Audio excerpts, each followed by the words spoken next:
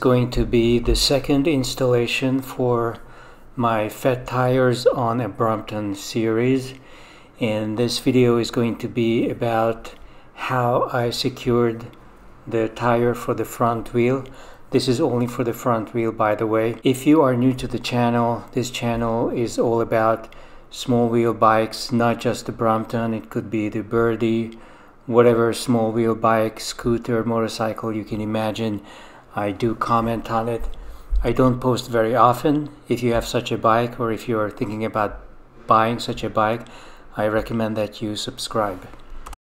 I believe that there are only 2 tires on the market that are bigger than the standard size that would fit the Brompton. Unfortunately, the only thing you can fit on the front wheel is the Scorcher from the GreenSpeed trike company, and that's the one I just bought. On the rear you have a choice of either installing the Scorcher or going for the much bigger 2-inch wide Schwalbe Big Apple tire. So I'm starting with the Scorcher, partly because that's the only thing you can install in the front without modifying the bicycle, and partly because I'm just very curious about this bike. I want to be able to test it, to ride it. This tire is not cheap and it's not easy to find either. I was able to get one from an online company called Hostel Shop. I'm providing a link below in the description. I paid $60 for the tire and another $12.50 to have it shipped to New York. So the total cost is $73. It's definitely not a cheap tire. It's probably at least twice as expensive as the Big Apple. The company behind the tire, GreenSpeed, is actually a US company located in Michigan in the Great Lakes area. They make a bunch of different trikes, and apparently these tires are made for their racing trike, which is called the Aero.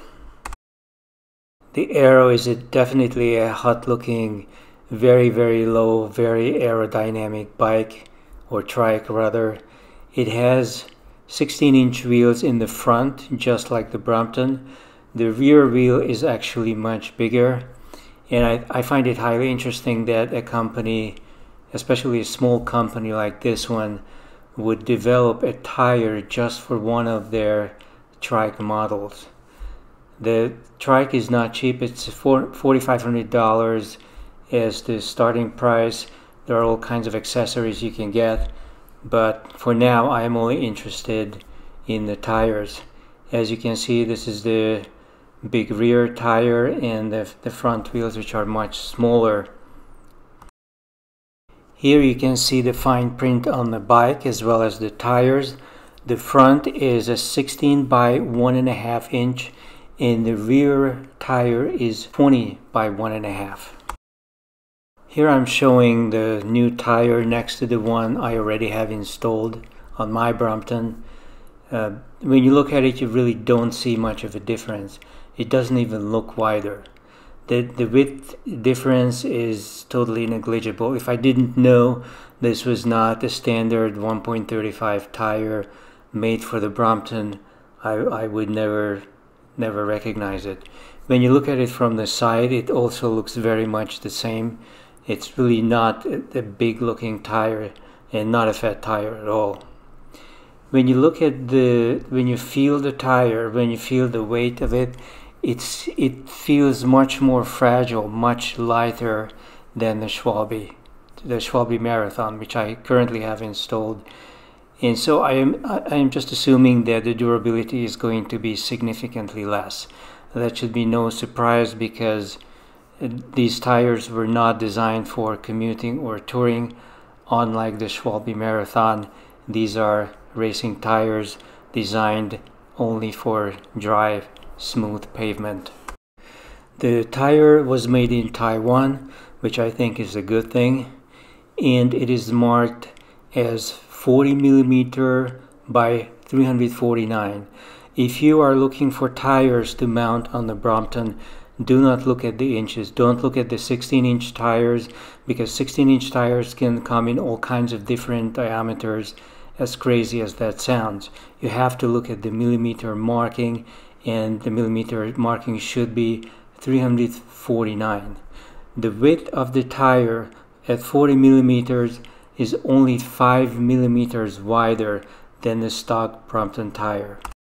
The minimum tire pressure is only 40 psi, which is sensational, because for something that is essentially the same size as the stock Brompton tire, you can come down to half the tire pressure. On the other hand, if you want to run it on a really high tire pressure to use it for racing or exercise, you can do that. You can pump it up to 100 psi.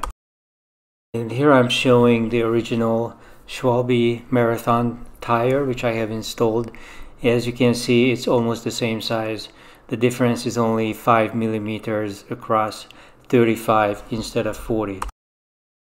I did not buy a matching inner tube for the new tire.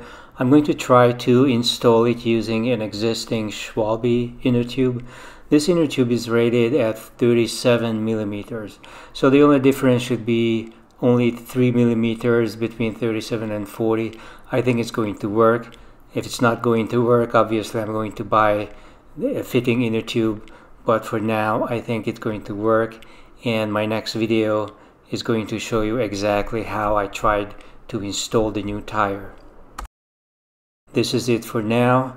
If you're interested in following this series about mounting and testing bigger tires on the Brompton, please subscribe. I hope I succeed in installing this tire, and if I do, you will see the next video fairly soon.